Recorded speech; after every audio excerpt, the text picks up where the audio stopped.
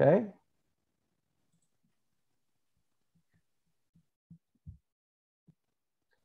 All right, everybody. We are live on Facebook and we are recording for Mythic Mission episode number 32. So welcome back, everybody. And we're getting kind of spoiled this month. I'm going to have, let's see, 3 total episodes for the month of October. And I'm excited about today's because I have a good friend who's joined me on the show today and a fellow humanities professor. I'm going to go ahead and introduce our guest here in a second. But as I said, this is episode number 32 of Mythic Mission. And I'm borrowing from Chesterton and Miguel here, who also has a podcast. And the title of today's episode is Art is the Signature of Man, an interview with Professor Miguel Benitez Jr. So let me go ahead and introduce my guest, and we'll just kind of jump right into our questions that we have today. Miguel Benitez Jr. lives in Southwest Florida, where he's an instructor of humanities. He is also a PhD candidate in humanities at Faulkner University. Miguel's research focuses on GK Chesterton's philosophy of art and beauty. His goal is to point people to goodness, truth, and beauty, which is ultimately to point people to Jesus. And I'm happy to have him on the show. Thanks for coming on, Miguel. Thanks, Michael. I really appreciate it. I'm glad to be here with you today, and I appreciate the invite. Yeah, I'm excited to talk about this topic because we just finished out in Intro to Humanities, our arts unit, and we moved into ethics, and we've got religion towards the end of the semester. So It's kind of fresh. And I'm, as you know, as I've told you several times, I'm a new Chesterton reader, and we had Joseph Pierce on several months ago. Yeah. And between the two of you, I'm just a sponge. So we've got lots of great questions today. And I know that you know what they are. So I figured we'd just go ahead and get started. I always like to ask guests about why they've chosen to be Christian, because a lot of people view religion as something that, we choose. It's a private, personal choice. And certainly there's an element to that, but we certainly have options, and people have lots of options today. I mean, there are just so many ways of looking at the world. So why did you become a Christian? What convinces you that it's the right way of looking at the world? Yeah, excellent. Thank you. And as a listener of your program, I really appreciate that you asked this question to all your guests, because it's been interesting. Like, so many times we're aware of the work they're currently doing, but we overlook the fact that there's a journey that somebody had to take to kind of end up where they're at. So I appreciate the question. For me, why I'm a Christian today is very much a part of why I do what I'm doing every single day. And there's really 2 major parts there. So I converted to Christianity at the age of 13. Basically, I was invited to church by a family member. My whole family went. We weren't regular church going people. And depending who you ask, I think my mom would say she was a Christian at the time. My sister would say she was a Christian, but, bottom line was we weren't regularly church going. I didn't even know what it would have meant to be a Christian at the time. And so we were invited to a church, a rather large church in South Florida. The pastor at the end of his message shares this idea that in order to be reconciled to God, we have to place our faith in Jesus, that Jesus is the way in which we can be reconciled with God. And quite frankly, it was just a message that kind of made sense to me. It was information that I just received. I believed it, and I knew that I wanted to place my faith in Christ. I wanted to be reconciled to God.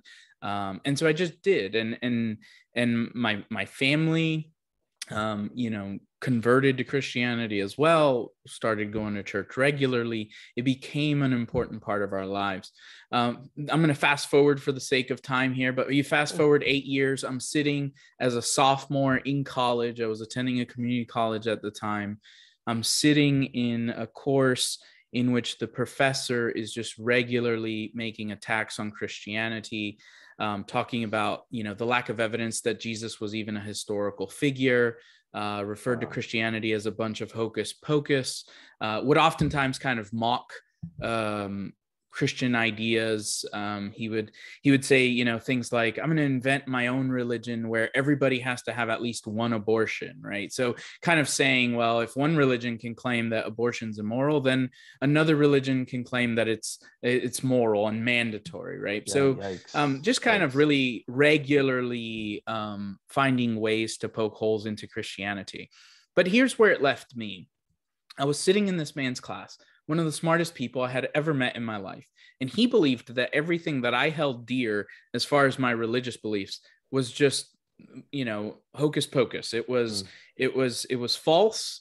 It was childish. It was something that ought to be rejected by anyone who's rational. And so, you know, I began taking these questions to others. I'm 21 at the time. Some of his objections are weightier to me than others. And I'm just not finding a lot of good answers. And I'm struggling. And so that for me was kind of the turning point, where this faith that I had accepted as a teenager, a young teenager, now needed to have more substance to it if I was going to continue this journey. The faith of my childhood, my teenage years, was no longer going to be a mature enough faith, a robust enough faith, if I was going to continue in this journey. And so that's where it left me. And I needed to figure out whether this stuff was real or not, because if it wasn't, I didn't want to keep. I could find other things to do on a Sunday morning. I could find different ways of living my life than what Christianity prescribes. And so that became just the beginning of a major shift in the way that I thought about faith, the way that I thought about Christianity. And I can remember, and again, this launched numerous months of reading, investigating, wrestling with these ideas. And I can remember kind of the night where, because I do think we all, in the midst of this investigation, there has to come a point where at some point you decide, this is where the evidence takes me. This is where I'm landing. I can remember this would have been, YouTube probably just started. So I didn't turn to YouTube. I think nowadays so many people would just turn to YouTube with their questions and you get all these videos. But for me, this was right around 2006, which is when I think YouTube first launched. So I didn't even think to turn there. Wow.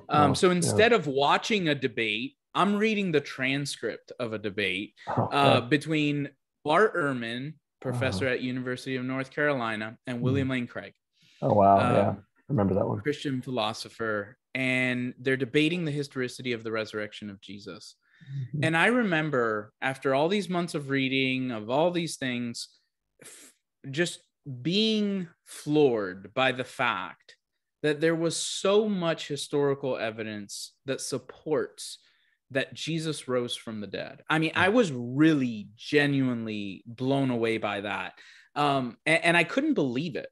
I couldn't believe that something like that is so central to the Christian faith, had so much evidence for it. I mean, I really was blown away by it and was really wondering, why is this not a regular part of what we're hearing in church? Because this is where our faith hinges. Either Jesus rose from the dead, and Christianity is true, or he didn't. And Paul even puts it that way for us in 1 Corinthians 15. Either Jesus rose from the dead and our hope is found in him, or we should be pitied more than anybody else if we're believing this stuff and he didn't rise from the dead. So that was the night. I can remember the night. I can remember sitting in my room. I'm reading through the transcript of the debate. And I remember thinking, the evidence demands that I land in Christianity. The evidence demands that I put my trust, my eternal trust, in Jesus.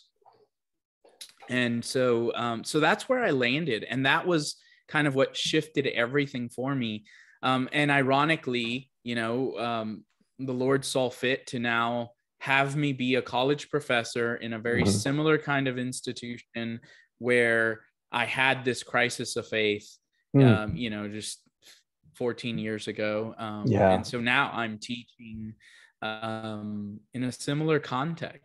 And so I think it's really neat. And I think it's been just one of God's graces in my life that I've been able to now land at a similar kind of institution, teaching students who are in similar instances and situations of life as I was in that situation, which just really kind of shaped who I am today. Yeah.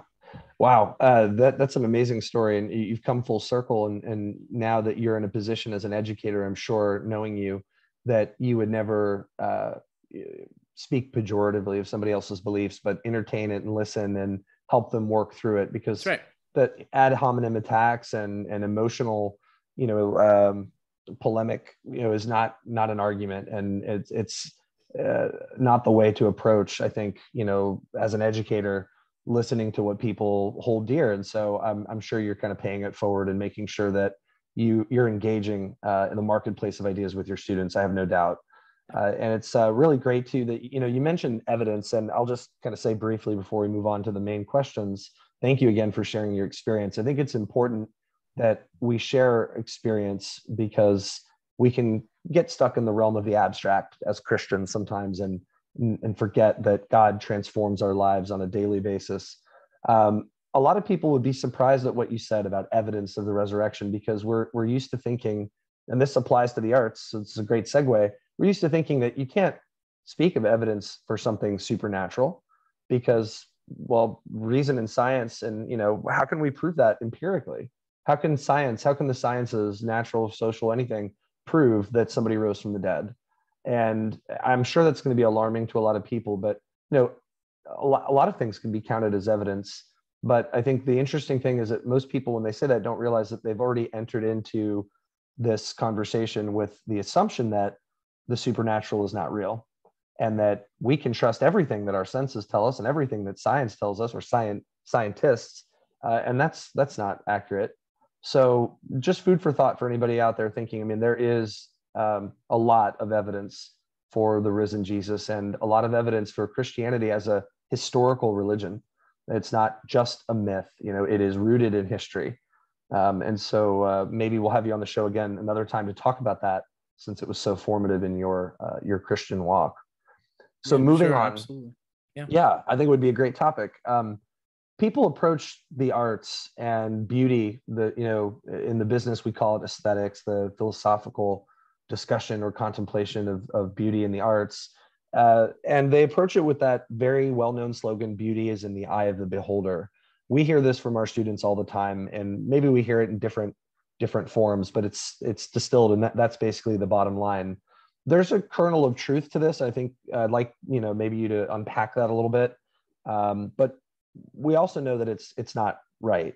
And so could you take that on for us? I mean, is that true? Is beauty just in the eye of the beholder? Is it up to us to determine alone what is beautiful? Is there more to it than that? So I certainly appreciate the question. It's something I think about a lot. I think the challenge is that it's an idea that is so deeply embedded in our culture that to even question it, it just seems like it's an absurd idea. The people who oftentimes are more likely to question it are either people who have had very deep experiences in the arts that would suggest to them, no, something more is happening here, or people who have thought for a long time and much more carefully about their entire worldview and some of the implications of accepting some of these ideas. I had never even heard this idea that beauty might be something more than just a subjective preference until I was in grad school. I was in a class with Dr. John Mark Reynolds. He used to be a professor at Biola. He's now running the St. Constantine School in Houston, Texas. Cool. And so he makes this claim that beauty is objective. And I was blown away. I found the claim to be just almost scandalous. Like, how do you make such a claim? And he actually argues that as a society, as the society begins to break down, the first thing they reject is objective beauty, then objective morality, and then objective truth. So many times you go to an apologetics conference or some kind of Christian philosophy conference, and you'll have objective truth or objective morality defended. You'll have objective truth defended. But he suggested that we're already starting behind the 8 ball when we just assume that beauty is subjective. And so that kind of piqued my interest. It wasn't the only topic of the course, so we didn't spend a ton of time on it, but it really got me thinking.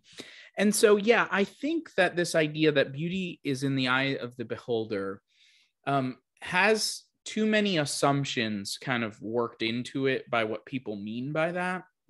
And so one of the things is I think we confuse the claim of something being beautiful with our own personal tastes, right? And so I think it's important to keep those two things distinct. Yeah, we all do have different tastes, and that's okay. But keep in mind that we're talking about two different things when we're talking about whether or not something is, beautiful. So I think that's important. And then the other thing that I also think is just kind of assumed is, well, people disagree about what is beautiful. And so therefore we can't really know. And that's something that I regularly try and address in my humanities courses, not just about beauty, but that assumption that I see come up over and over again. At my institution, I also get to teach ethics courses. And this objection comes up all the time. For some reason, many in our society, including Christians, by the way, have come to the conclusion that if there is serious disagreement about a subject, we can't possibly know what's true, or it's a subjective matter. Like it's just a matter of opinion, because there are multiple opinions. That's all we have is opinions. And I try to push back hard against this kind of subjectivism and skepticism, because that's ultimately what it's rooted in, this idea that we can't know. So I think that those assumptions are kind of smuggled in when people say, beauty is just in the eyes of the beholder. Now, yes, much of beauty is perceived through our senses, through our eyes, right? And so in that sense, right, where we are perceiving beauty through vision, right, through our sight, but certainly it's not limited to that. And so then, of course, kind of naturally what comes is, well, then how can you prove that beauty is objective, right? And so I'm very hesitant. I know other people are much more comfortable with this. I'm very hesitant to say that we can't prove something. I think we might be capable of proving things that we're not immediately aware of. And so I'm leaving room for the door that we might be able to prove that. I'm just saying I personally have not come across an argument that I think proves this, but I do think we have good reasons for thinking that beauty is objective. And so I'll just briefly give us two reasons why I think that we at least have reason to question whether beauty is subjective, which is kind of the working assumption of our culture, right? And possibly even more than that, in saying, well, actually, I lean more towards this idea that beauty is objective. So the first is this kind of very strong intuition that we as human beings get, and I think this transcends culture, it transcends time, it transcends gender, it transcends all these things, however we would kind of want to divide up society. I think it transcends it. So the example, and this actually goes back all the way to John Mark Reynolds in the course, he gave this example and it always kind of stayed with me. So if I'm holding in one hand a red rose, and in the other hand, I'm holding a dead rat carcass being eaten by maggots, right? And I show you both of them, and I say, which is more beautiful, right? I mean, across cultures, across time, the overwhelming majority of people are going to say the rose. Now, majority does not determine truth, but we have to ask ourselves, why is it that across times, across culture, across gender, across age, across all these things, people are going to say that the rose is more beautiful? And on the flip side of that, if somebody says that, now they may find the rat being eaten by maggots more interesting. Right. They may find it fascinating. They may be intrigued by it. I mean, I could see how maybe even scientists are like fascinated by the way in which all that stuff works. That's fine, right? But we're not confusing that for beauty.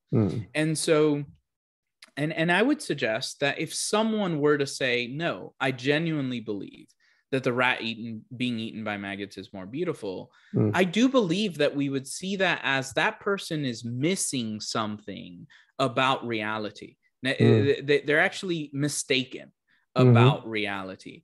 And we have this impulse. Augustine talks about, when somebody sees their favorite actor and they say, this is, the greatest actor.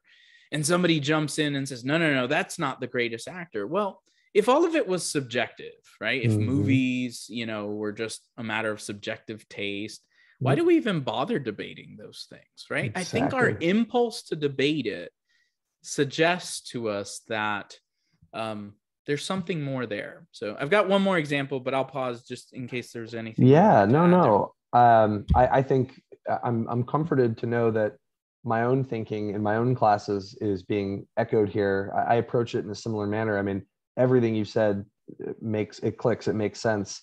I'm reminded of Mere Christianity because we were talking ethics this week and about the Tao and the abolition of man with my students.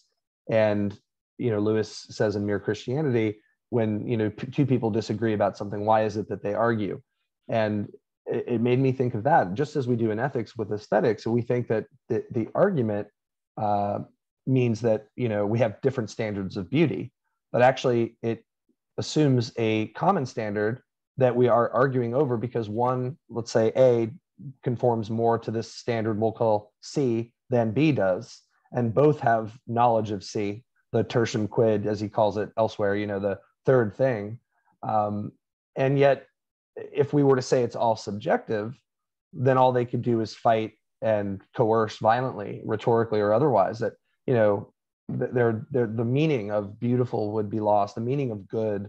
And as you just kind of hinted too, we wouldn't have film critics or bloggers or people, or even like evaluating, in the culinary arts, food. I mean, ask people, have they ever wasted their time on Netflix? And I'm sure they'll say, has there ever been a bad film? I'm thinking Tommy Wiseau, The Room or something, like most people would agree.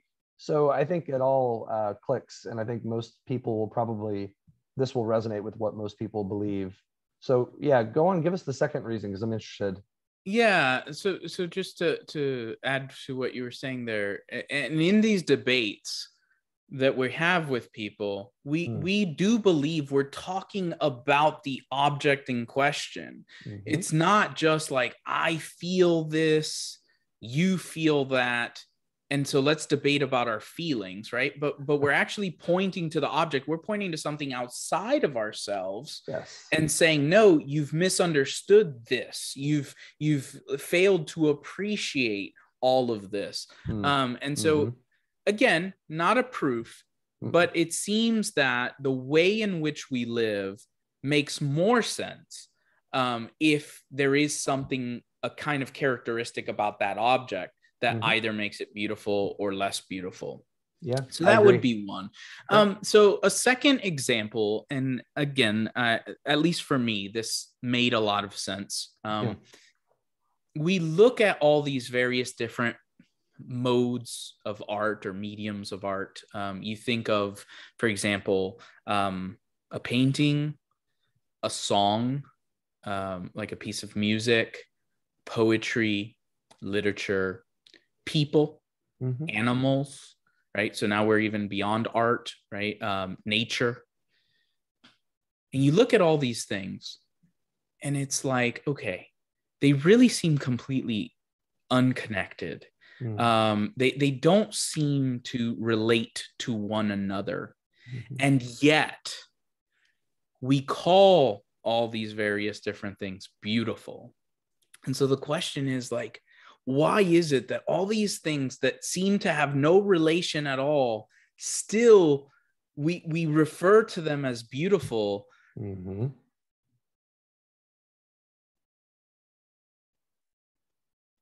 and it doesn't seem obvious as to what that is, and yet we describe them as beautiful. I mean, we're talking about things that we observe with our eyes versus things that we listen to versus things that we just think about, right? And yet there's this connecting quality to all of them, despite them being so different. And I want to suggest that at least one of the qualities that connect these unrelated things is actually beauty. Yeah. And again, I think because we're talking about value, I agree that this goes right into ethics too, that the shared source is that what Lewis uses the Chinese concept for, the Tao, but what might be the Dhamma in Buddhism, or, Hokmah in Hebrew, the idea of wisdom, a tapestry, of moral law and beauty woven into the universe. And that we can kind of look at the weave, the greater weave, we can discern those qualities. And that's amazing. And it's amazing that, while there are so many shifting and various perspectives, our tastes or our perceptions of beauty and goodness can change according to this standard, right? We could, as you said earlier, this person might be missing something about knowing reality. They can improve their knowledge, and maybe they can't see what's beautiful in a work of art or in a person even because they're not trained, or they haven't, there's a je ne sais quoi, right? There's something missing that needs to be fit into place until they can perceive that which is already there. Yeah, that's excellent. And that's right. And I do want to make that point, because certainly anyone who's listening to this, especially if this is new to them, there's all kinds of objections coming to their mind as to why what I've presented is not sufficient. And it's not, right? I've just kind of presented some ideas to begin thinking about, to at least question this assumption that beauty is merely in the eye of the beholder, right? So that's all I'm trying to do. But I also want to say we have also really good reasons to think about why it is that we have aesthetic disagreement, even if it's not subjective. So I think you've given one is ignorance, and I don't mean that in a pejorative way, just not being. So there's certain forms of art that I just know very, very little about. For example, music. Music is an area that I just know so little about that I'm not the person who can tell you this piece is more beautiful. I think there's obvious, right? Like there's obvious distinctions, but when we get into the more nitty gritty of really important works, I'm not the person who can kind of tell you, which is more beautiful than the other. But also I think overexposure. Right. So in some sense, and Chesterton says this, that in some sense, like the first time we see a work of art is the truth, right? Is like the time that we see that work of art, because the rest of the time, how we approach it, how we think about it, how we experience it is also shaped by the other experiences, right? And so I think overexposure.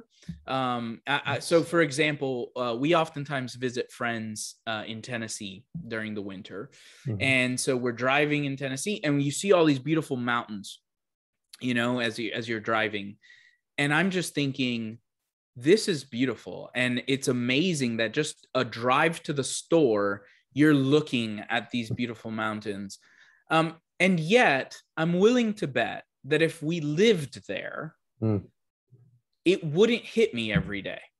I wouldn't appreciate the beauty of the landscape every day because I get used to it. It doesn't make the landscape any less beautiful. Right. I'm just used to it. And so I think that we have good reasons for why we come to this aesthetic disagreement, either ignorance or overexposure, and those help us understand why there's disagreement, even if there really is this quality of beauty that is objective. Yeah. Wow. I didn't think of the overexposure point. That was actually a revelation for me, to believe it or not, to think about it. I mean, I really had overlooked that. So thank you. Almost like a way of taking it for granted, but as you said, it's still there. So let's move into talking about the subject of your, PhD research and, part of your passion. And that's GK Chesterton, briefly who he was, when he was, and then telling us about his philosophy, or his views rather on art and beauty, aesthetics.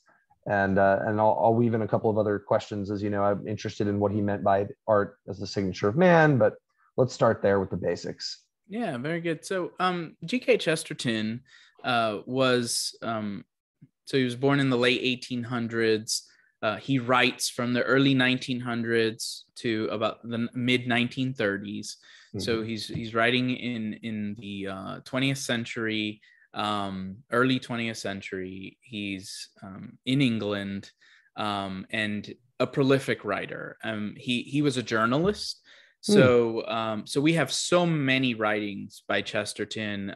If you look at his collections, his collected works, I mean, there's just so many. Because he was a journalist, he was writing all the time, and so that's one of the neat things about studying Chesterton is there's just so much to look at, and he's weaving his ideas throughout all of his things, and his titles are oftentimes just so misleading. Like you're reading a journal, or I'm sorry, an editorial that he did, and you're thinking, yeah, this isn't going to be relevant to my research, and then he makes this throwaway line that's completely relevant to what you were looking for. So it's just very interesting to read him. And so yeah, he wrote numerous works. He's also known for writing his detective stories, the Father Brown stories, in which you have this priest that solves mysteries. And so a kind of Sherlock Holmes character, though very different in personality, but yeah, so he's solving murders, solving various crimes, and this is what I love. Why a priest to solve crimes? Well, for Chesterton, who better than a priest would understand human nature, right? And so it's our understanding of human nature that helps Father Brown unlock the keys to the various mysteries that he's trying to solve. And I think that reveals a lot to us about Chesterton. For Chesterton, exploring humanity unlocks so much of what is real to us. And so so for example, my favorite work of Chesterton's, and I would say I'm probably in the minority here when talking about this, but is The Everlasting Man. And so much of that particular work is about human nature, what it means to be human. And this is where he uses that phrase that art is the signature of man. And so I think that Chesterton's kind of gift to us is the way in which he was able to reflect upon humanity and see us for what we are. He saw the great romance in our humanity, but also the great tragedy in our humanity. And he recognized that. And he was making a push. And I think this will be relevant to your listeners because it's so much of the work that you've done. His major push was for a re-enchantment of the world that we find ourselves in. That if we were being fully human, right? If we're flourishing as human beings, we would recognize the beauty, the enchantment that is embedded into the world that we live in. And so those are just some of the things that I just really appreciate about Chesterton. Yeah. And you mentioned you're in the minority. Is it that The Everlasting Man is not everybody's go-to? Is it orthodoxy or?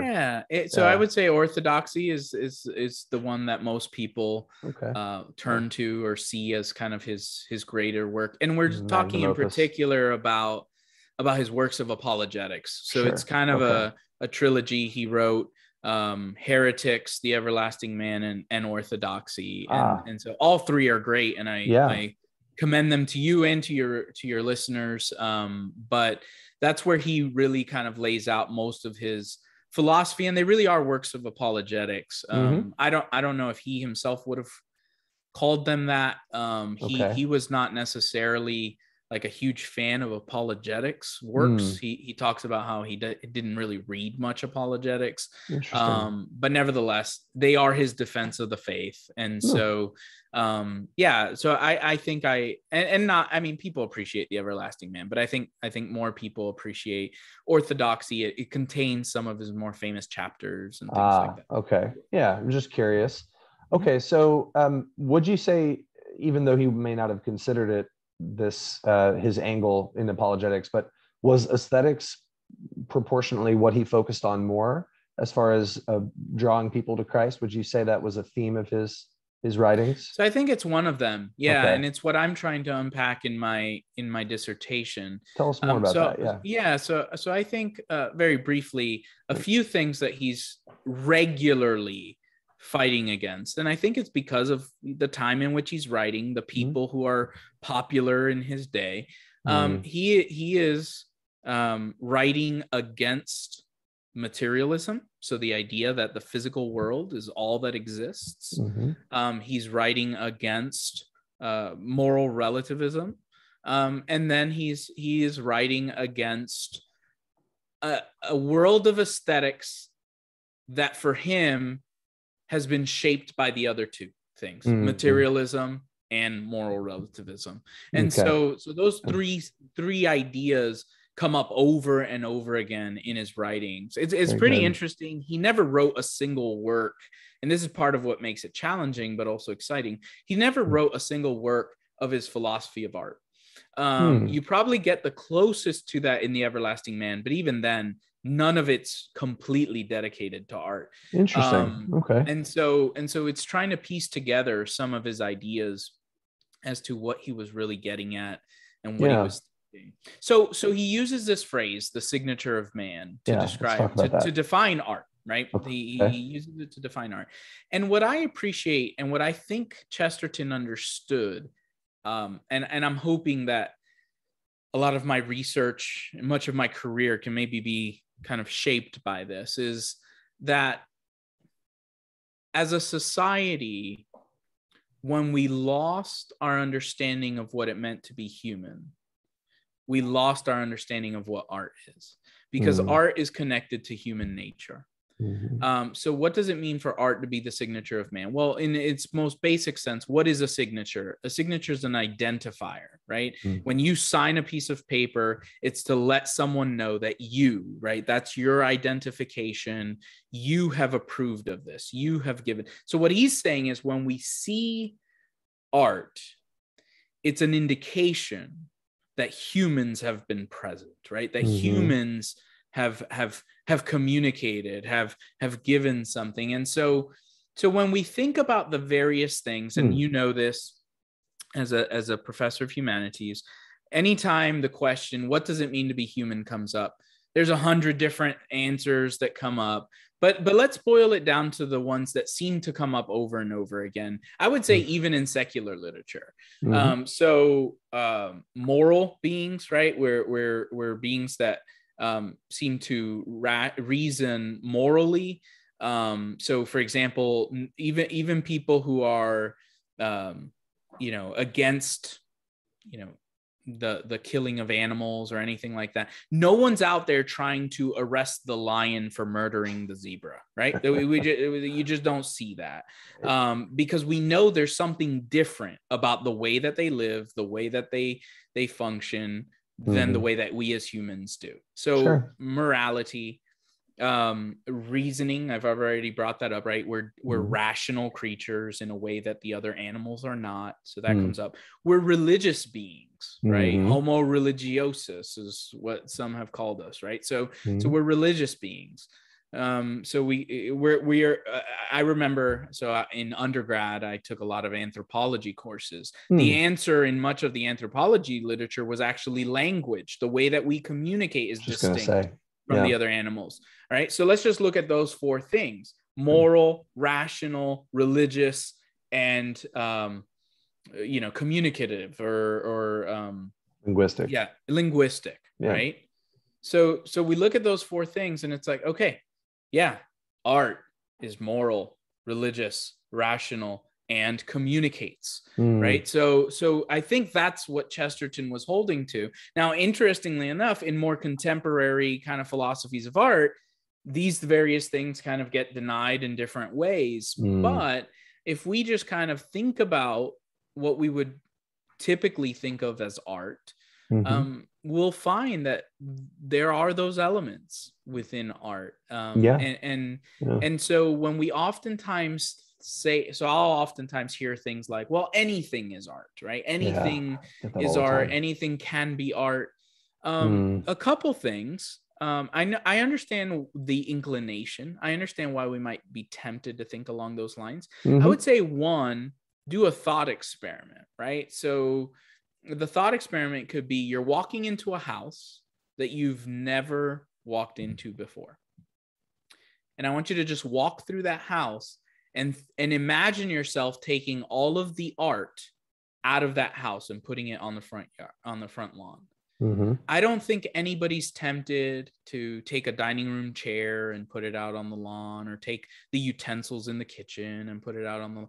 Why? Because we kind of know, even if we can't provide this very precise, tight-knit definition of art, intuitively we know what things are art and what things are not art.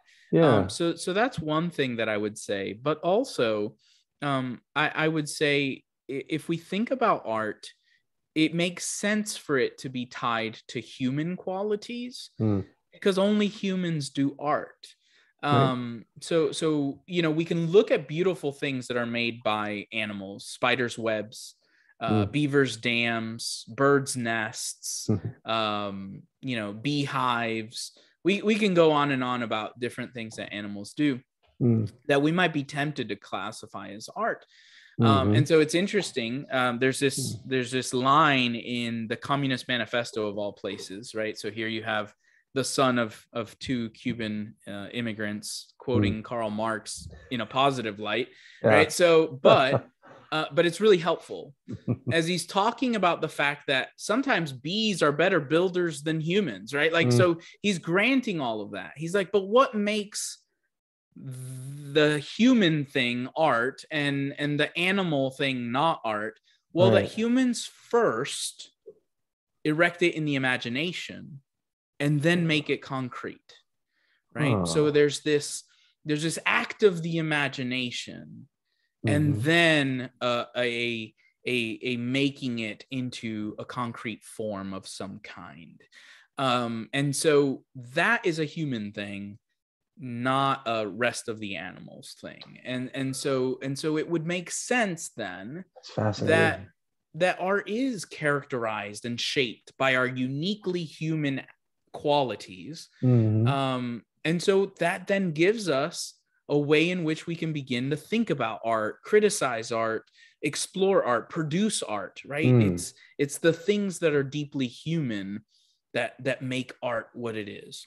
Yeah, that gets me thinking. And I know you joked one time, and I can see how much Lewis really hijacked some of Chesterton's ideas. Maybe it seems like quite a bit. Not to, of course, to deny he had any original ideas. Oh, but, of course. That there's quite a bit. But I'm thinking about a line, I can't remember where it is, where Lewis says, the real world is where our imagination is the bank our imagination draws its checks from. And it just, your application of imagination there that has to do with intentionality and arranging something in the mind to have a certain meaning, and then executing it concretely. And it just made me think of that. And it's that one missing piece. I'm sure we could cite others, but that's a very critical piece that, chimpanzees and bees and others just don't have. That's right. And yet we can remark on things that animals make having an intrinsic beauty, which points to the great artist, Right. So I can see that's a very clear answer. And I appreciate how careful you've been in saying, oh, this is proof. I'm careful like that too. When I tell my students, I'm thinking, you probably leave here with more questions than answers about these things. But I like that you've routinely said and consistently said that we need to question these things that we inherit from culture and these, sound bites we get all the time. And this just has been very insightful. So, and briefly, let me just add one thing here, because part of the struggle in persuading people of this is that there's a lot of common ground that has to be built before we can get here, right? So aesthetics is kind of downstream from metaphysics, epistemology, and ethics. So that's where it can be difficult. If we don't already agree on some of those building blocks, it's going to be difficult for me to persuade you about these things over here. Although I still think it's a worthwhile endeavor. But let me very briefly just sketch at least a theological argument, because I think some Christians may also kind of object to some of what I've said today. And this, I think, is a powerful reason to kind of say, no, art does have this connection to our human, unique human qualities. That's what I wanted to ask you about, actually. How is art religious? So in Genesis 1, right, we're told that male and female are made in the image of God, right? And so theologians throughout the ages have argued about what that means. And I'm more of a kind of all-encompassing guy. Like, I like all of those ideas. So let's throw them all into the equation here. I don't know that it's one single thing.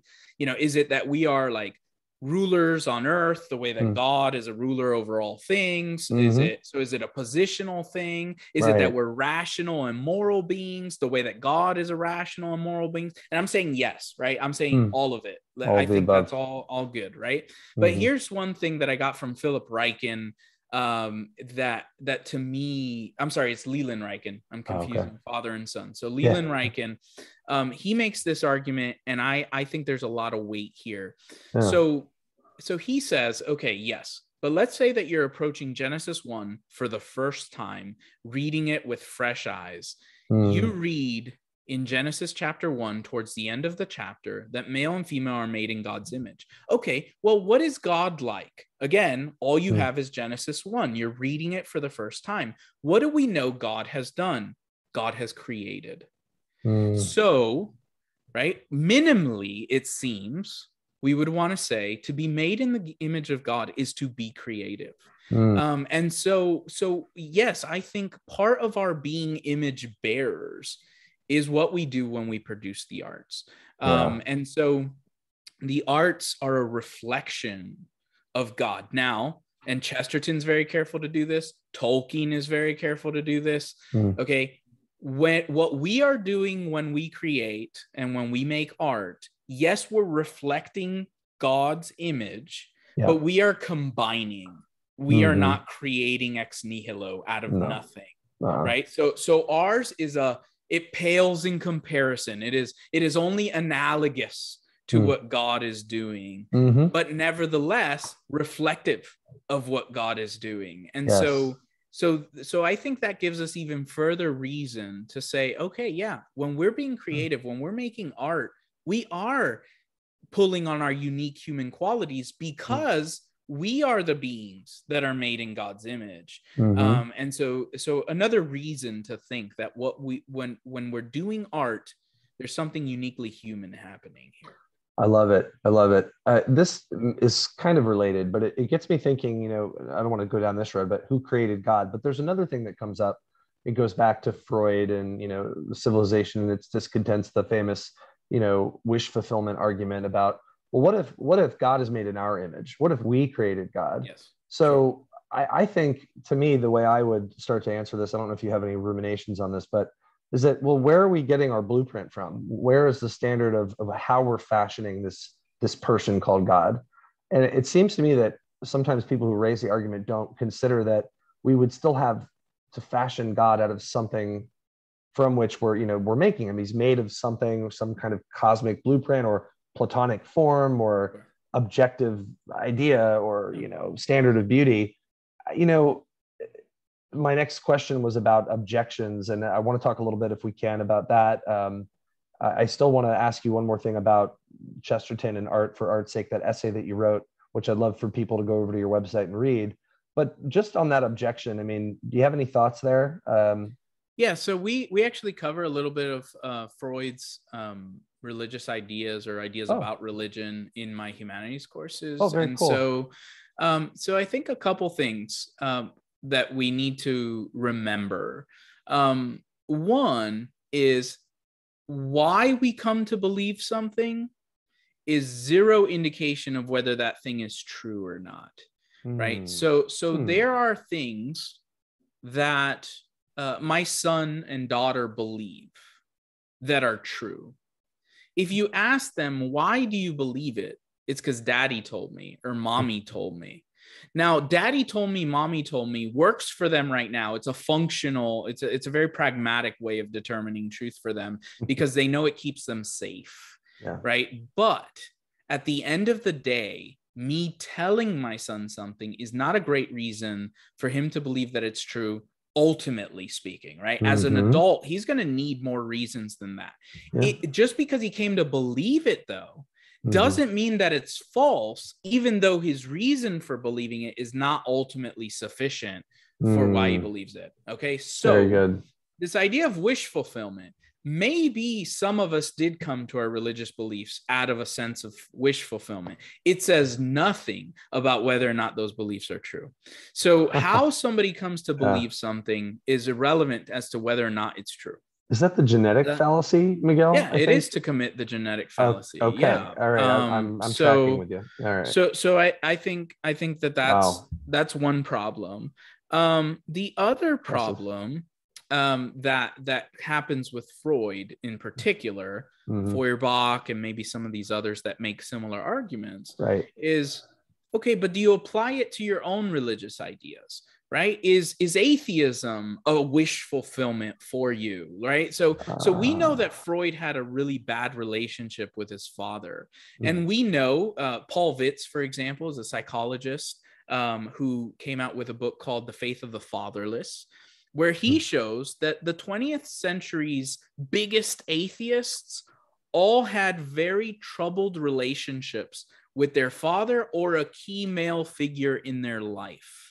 And so, okay, so maybe I'm making certain projections about what I think I need in this life, and maybe my relationship with my father has influenced those projections that I've made. Okay, and now Freud is making projections. His father was bad. He'd rather his father be absent, so he's making this projection into atheism. He rejects his father. He rejects God. Okay, right. Let's just say that we've both done that. Yeah. Okay, what are we left with now? The question is, what is true?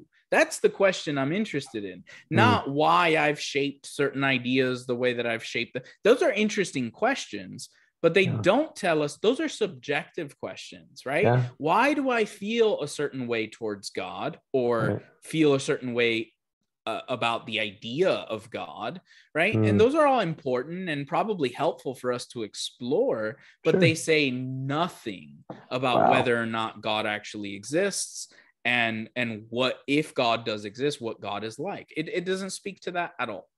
Wow. Yeah, that's fantastic. I think that's going to be very helpful for a lot of people. Yeah. So I hope people can listen to this again. I got to go back and take notes, Professor. Good stuff. It made me think too a little bit about not only Plato, but not the last battle, the silver chair, a bit, as I was ruminating on it earlier in the semester. So how profound. Very good. Okay, to tie up, because we've kind of answered some of the other questions. We've talked about how, art can be religious, can point to God as a thing we've covered. We've talked about some objections. That was really great. You've written an essay, and if you tell us a little bit about it, and it has to do with art for art's sake and why this is problematic, if I understood correctly. What does that exactly mean, and why is it problematic, and what did Chesterton kind of argue instead? Yeah, so briefly, art for art's sake is this movement that occurs in the 1800s. And it certainly would have been in the air for Chesterton during the time he was writing. Okay. And art for art's sake is really kind of grounded on two major pillars, right? One is the attempt to argue, keep in mind, this is all happening during the Industrial Revolution. So people are dealing with the fact that everything has been reduced to pragmatism. Like, is it practical? Is it efficient? Is it helpful? Is it productive? Right? So a lot of artists and poets and things like that, they're starting to wrestle with these ideas of like, where's the value in what I provide to society in a world that only values these pragmatic things, right? And so that's what they're wrestling with. So one pillar of the art for art's sake movement is, okay, art has its own value. Art is important in and of itself. Okay. And art has this intrinsic value. It doesn't have to be useful to be really meaningful. Okay. So that's one branch, right? The second branch is that art must only be judged from within the world of aesthetics, which means you are not permitted to bring in a judgment from outside of that world of aesthetics. Okay. So what that ends up doing is it cuts off any moral judgments about art, right? So those are the two branches. Okay. Wow. What I want to suggest, and Chesterton certainly would have said the same thing. That first branch, yes. Okay. Art is meaningful, is important, even if it's not useful. Right. Yeah. But even that needs some tweaking, because the idea is that art is an end to itself. Right. And Chesterton, I think if he would have been asked this, he doesn't state this explicitly, but I'm confident in saying he would take issue with it. And I do too, because as human beings that are image bearers, nothing that we do is an end to itself. It should be an end to the glory of God, right? So everything that we do should actually be for some other end. And it is to ultimately glorify God in what we're doing as human beings. And so in that, as long as we keep that in mind, then yes, there's a sense in which I can talk about art being valuable in itself, intrinsically, right? So I'm okay with that kind of language as long as we keep that in mind, because we also have to be careful not to make art idolatrous, right? Because if it becomes an end in itself, then that's what we're doing, is we're falling into idolatry. That's right. So that would be one thing that we want to be careful of, though that's not the most problematic issue. The other pillar is the problem where we're cutting off moral judgments about art. So the art for art's sake movement wants to say aesthetic merit, or whether something is good art, is completely divorced from whether or not something is moral. So this is something that this debate is raging on today. There's various views about the relationship between art and morality that I don't have the time to get into, though I've discussed some of them with guests on my podcast. So your guests can certainly check that out. So I won't get into that. The only thing that I will say is, again, when we understand that art is rooted in human nature, then we recognize that art cannot be divorced from morality, because humanity cannot be divorced from morality. And I think that we know this. So, for example, if a film, right, is produced, and there are films like this that oftentimes get brought up as examples. If a film is produced and all the lighting and the scenes and, all the camera work, all of it is very good and technically sound, and it has everything you could want in that aspect. But the overall message of the film is a racist message.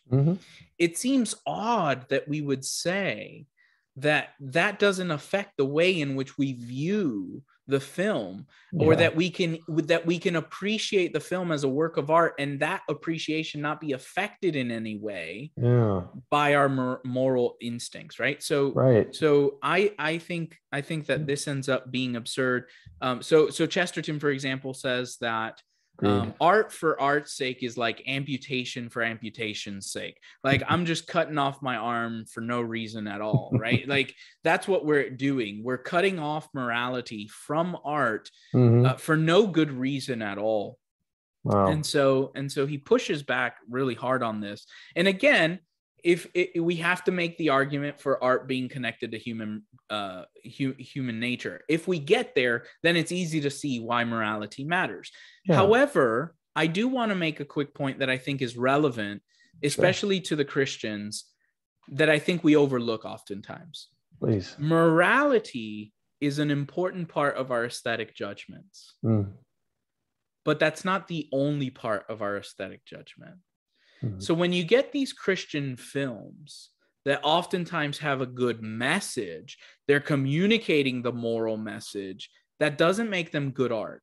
Because if they failed to use the medium of the art, so for example, if a film preaches to you, that's not what a film is supposed to be, it's still bad art, even though it has a good message. Because our aesthetic judgment needs to be taken on the whole. And that's what I'm saying. So this, and maybe this is a bit more controversial, and I don't have the time to defend it right now, but potentially we could have a film or a song or a story where a certain element of it even kind of fails morally, so long as the overarching work doesn't promote kind of this immoral life. We could quibble about certain aspects of it and still at the end of the day come to the conclusion this is good art, because of these other factors that we're taking into account. So it's not to say balanced, that art gets reduced to morality, but that morality is part of the aesthetic judgment, and that's what Chesterton was trying to argue for. That's brilliant. Yeah, I think seeing the cooperation of morality and aesthetics working together, and the way you've explained that, should set the record straight for a lot of people. And it gets me thinking too that the most profound example that we could have poorly executed art, as you said, but have a message that we can still appreciate there. But of course we can take issue with the fact that it was poorly executed art. Yeah, that it's bad art. Yeah, exactly. I love it. I mean, this clarified so much for me, and I hope it did for our listeners, people on Facebook and elsewhere. I think we're out of time, but I'd like to have you on the show again, as I would love to. You're just around the corner anyway, so be good to have you back on to talk about this or something else that you're passionate about, bringing on Mythic Mission. And I want to thank you again for your time, and I look forward to having you on the show again in the future. Thank you. I've really enjoyed our conversation. Yeah.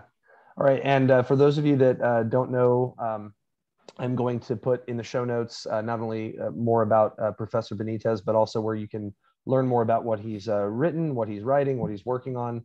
A link to his podcast, The Signature Art. It's just The Signature of Man. Right? Yeah. The Signature of Man podcast, and all that will be in the YouTube notes and in the show notes wherever you're listening to this. And I hope you enjoyed today's episode. We'll see you next time on Mythic Mission.